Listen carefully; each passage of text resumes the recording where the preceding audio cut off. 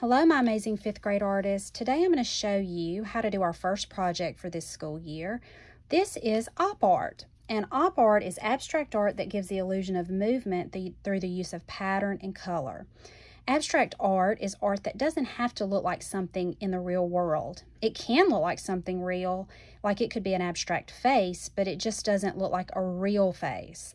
This one, though, it doesn't really look like anything. It's just shapes and color and pattern, but it gives you the sense of an optical illusion.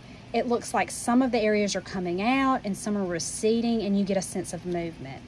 The artist that we're going to be looking at is Victor Vasarely. Victor Vasarely was a Hungarian-French artist, and he's considered the grandfather and leader of the op art movement. He created op art. And this piece of artwork is called Zebra. It was created in the 1930s, and it's considered to be one of the earliest examples of op art. You can tell that these are zebras, but the way that he used his shapes, by making some thin and some thick and making lots of movement, you get a sense that there's a lot of activity going on in this. It makes you feel like it's moving even though it's really not. And this is another artwork, another example of op art by Victor Vasarely.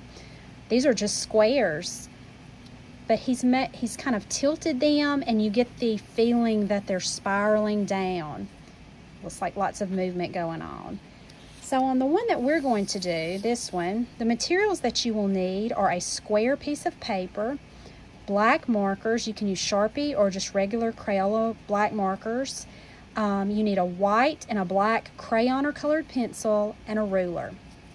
So I'm going to start. One of the most important things to start with is a square piece of paper. So I have this one. This one is a 10 by 10 inch square piece of paper. I've cut it so that every side is 10 inches. You may not have paper big enough to make a 10-inch square, so you can make it whatever size you need yours to be. Just make sure every side is the same length. And we are going to make some lines, divide it up with some lines, and this kind of is the hardest part, so you may need to get an adult to help you. I'm going to use a Sharpie so you can see what I'm doing, but you may want to use a pencil so if you mess up, you can erase it. And draw lightly with your pencil. That way, if you do have to erase something, you can do so very easily. So I'm going to start by making a horizontal line in the middle of my paper. So to make sure I get the middle correct, I'm going to measure. I'm using a yardstick.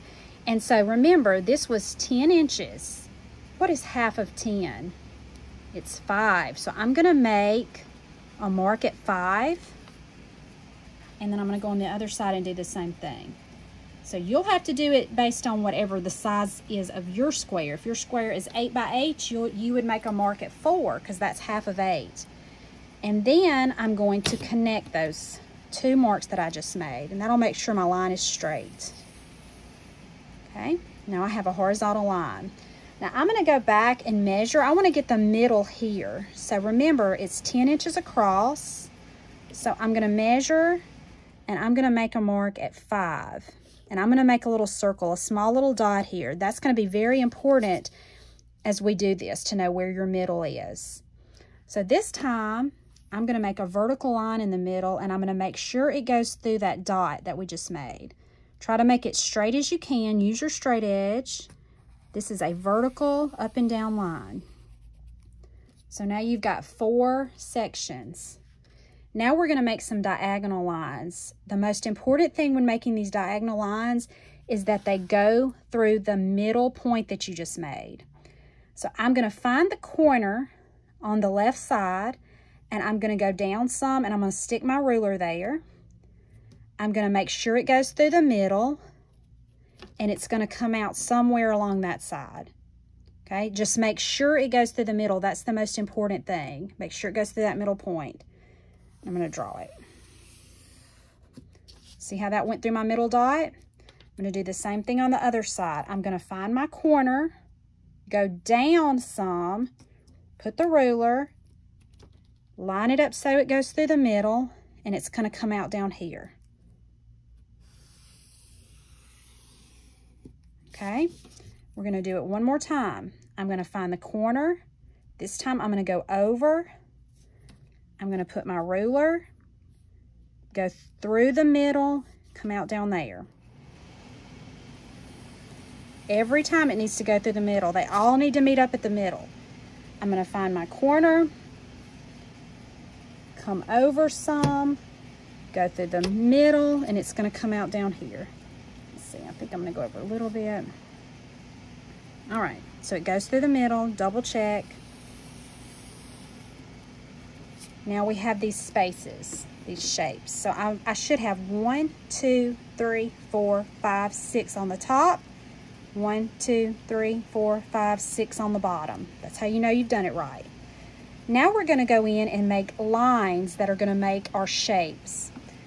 So I'm going to start on this corner shape, and I'm going to make 3 lines that curve up. I'm going to start towards the top, and I'm going to curve up, up, and up, just like that. They curve up. Then I'm going to go to this one. Since this one curved up, now I'm going to curve down. You have to go opposite every time. So I'm going to start where that one left off. It would run off the page, so you wouldn't even see all of that one. See how that would just, if it curved down, it would run off the page. But on this one, I start here, curve down, curve down. Now we're doing opposites, remember, so you don't even see that side. So now we're going to curve up, up. I think we should probably here make one just so we have a place where it comes out there. Okay, now we're going to curve down, and down, and down. So you're just doing the opposite, and you can turn your paper as you go. So this is going to curve up, up, up, down, down, down, up, up, up. I'm going to turn my paper. It really helps if you turn your paper down, up. Okay, I'm just going to finish this out.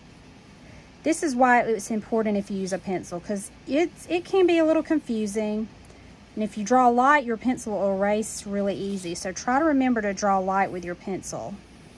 And now on this part, we have to go back and connect it with that other one we started with. So you get some shapes like this. Now, when we go to color it, we're going to make every other shape black. We're going to leave some white and every other one black. So I'm going to start back here again. I'm going to leave that white. Everywhere that I'm going to color black, I'm going to make a B, because I'll just color over it. You won't even be able to see it. So white, black, white, black. All right, I'm going to start here now. That's black, so that'd be white, black, white. This little bitty spot here would be black. All right, I can go back down here, start at this part. That was white, so that's black, white, black, white. If that's black, that's white, black, white, black. So you see how every other one.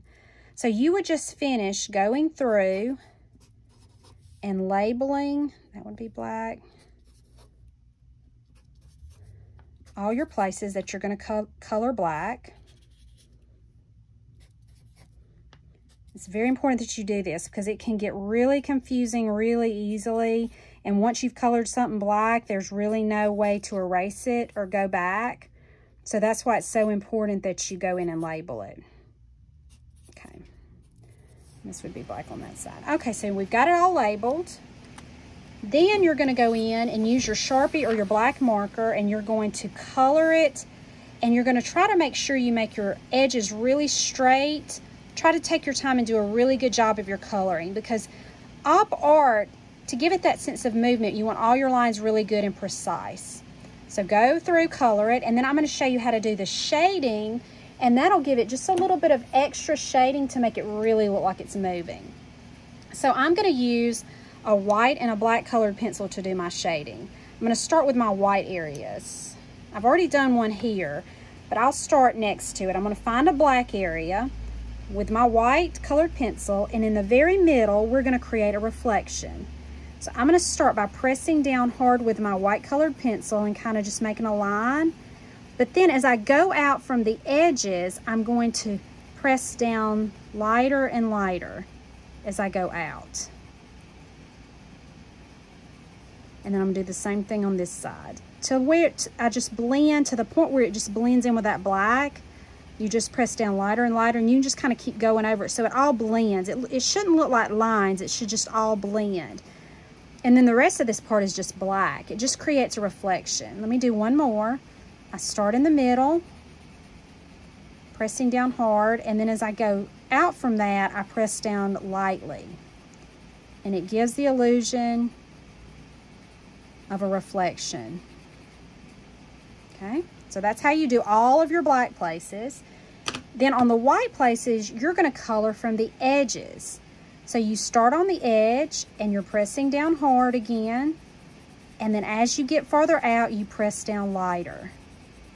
This will give the impression of a shadow on it. So this is going to make them really look three-dimensional and make them look like they have form. So I'll do the same thing on this side. You could use a crayon for this also if you didn't have colored pencils. So really light here, so it's almost, you can barely see it. It almost looks gray. So I'll do one more down here. Start on the edges, dark, lighter as you get out. The edges dark, lighter as you go out. Okay, so that just really adds to it, and when you finish, you'll have something like this with all of these with reflections and shadows on them, and it'll really give you the sense of an op art piece of artwork. So I'd love for you to email me pictures of what you've done. You can find my email address on the art department page there, and email me. I can put your op art piece on Artsonia. I'd love to share it with everyone. And you can also submit this for the Gumtree Art Show if you'd like to, and I'll consider that. So please email me. Please show me what you've been doing. I can't wait to see. Thanks. Bye-bye.